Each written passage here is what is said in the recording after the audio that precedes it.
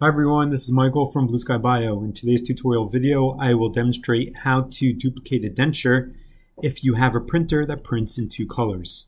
I have a separate tutorial video on how to duplicate a denture if you're going to be printing the teeth separately and the gingiva base separately. But in this tutorial, the process flow is a bit simpler as we're going to be printing one denture with two different colors.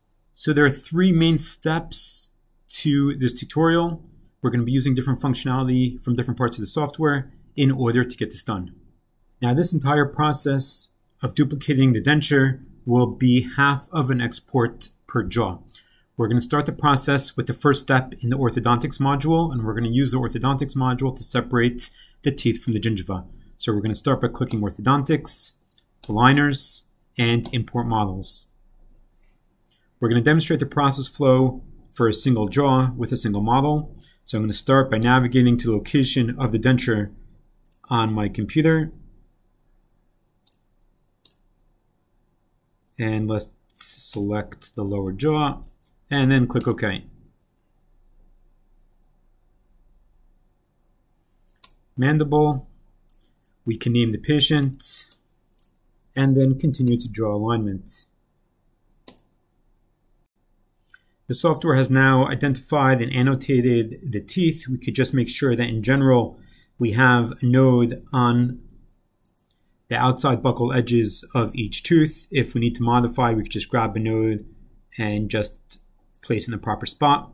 And then we could click Continue to Teeth Segmentation.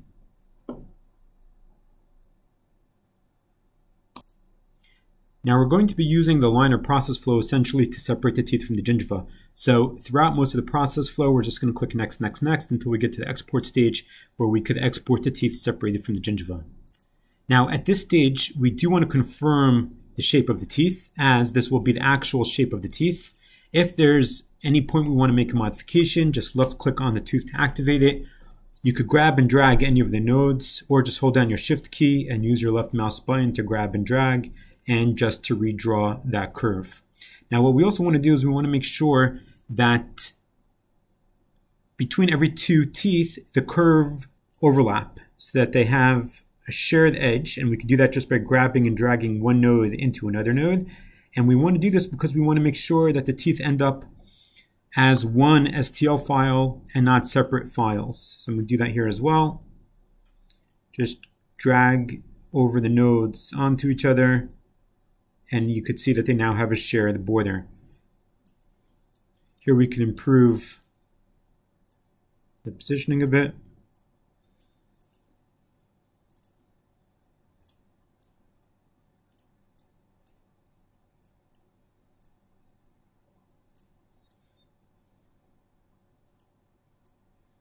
Okay, once we're done with this,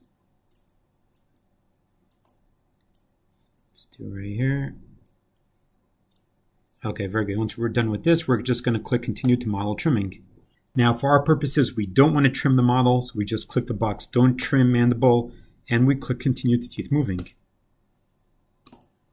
Okay, so during our aligner process flow, this is the stage where we could optimize the teeth positioning and create the digital tooth setup.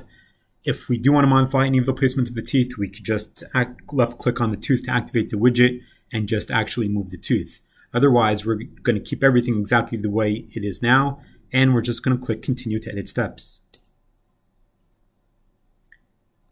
Now we see we have two steps, the initial position and the final position. Since we made no change to the digital tooth setup, they are exactly the same.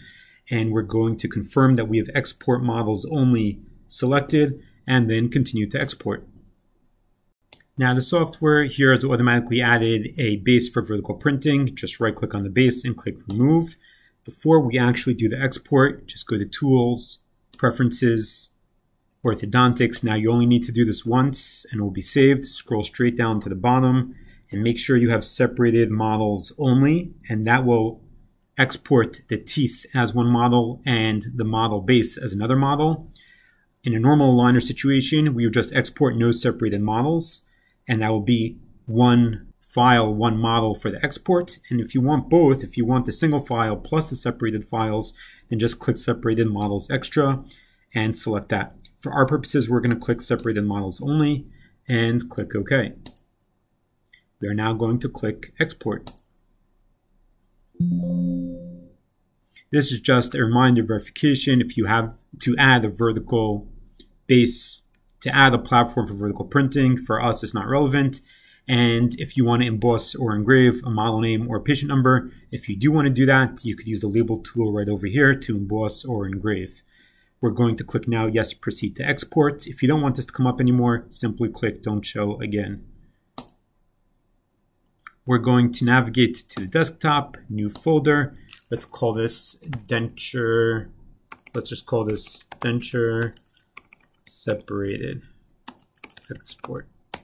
That's our folder. Click OK. And if I go to Denture Separated Export on my desktop and click Separated Models, we have 4 files, one for the initial position and one for the final position. In our situation, they're exactly the same as we did not move any teeth. If you did move with teeth, then use the files with the highest number. That will reflect the final teeth positioning. And we could see that for each stage, we have separate files for the gingiva and separate files for the teeth. Okay, so we've now completed step 1 of the process. Step 2 and 3 are significantly faster. At this point, if we want to save the BSP file, we could go ahead and do that.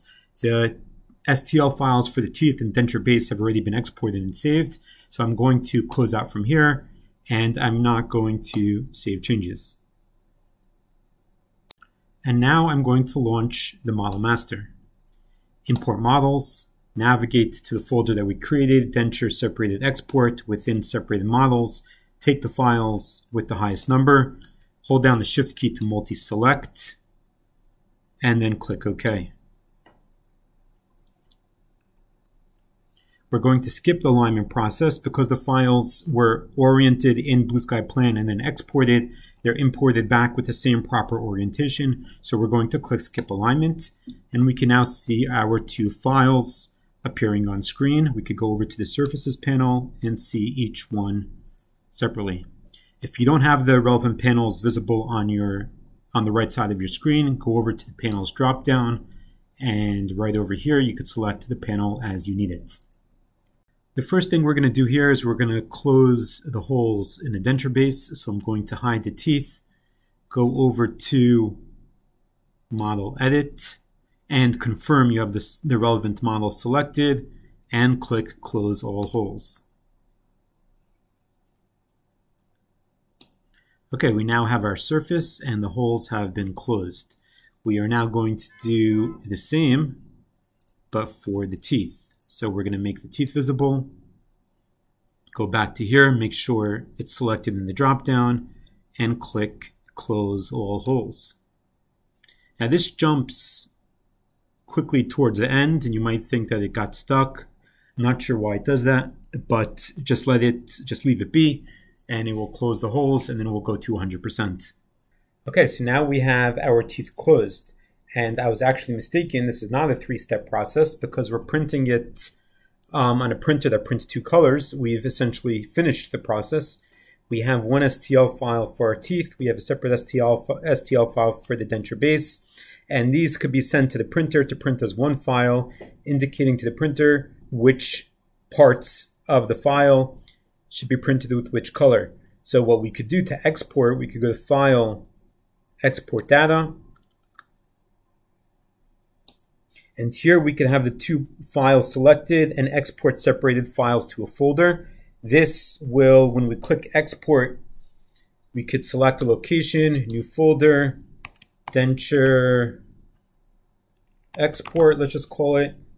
And now what this will do, it will save 2 separate files to that folder. If we want to export it as one file, we could go back to Export Data and just uncheck the checkbox and then click Export again. There is not an additional fee. And then we could combine denture. We could save again as one file. And of course, we have the original denture file that we imported at the beginning of the process flow. So whatever combination of files we need to send to the printer, we have all of those available to print as one piece with 2 separate colors. As I mentioned at the beginning, I have a separate tutorial on how to create the relevant files. If you're printing two separate files and then combining them together using an adhesive to create the denture.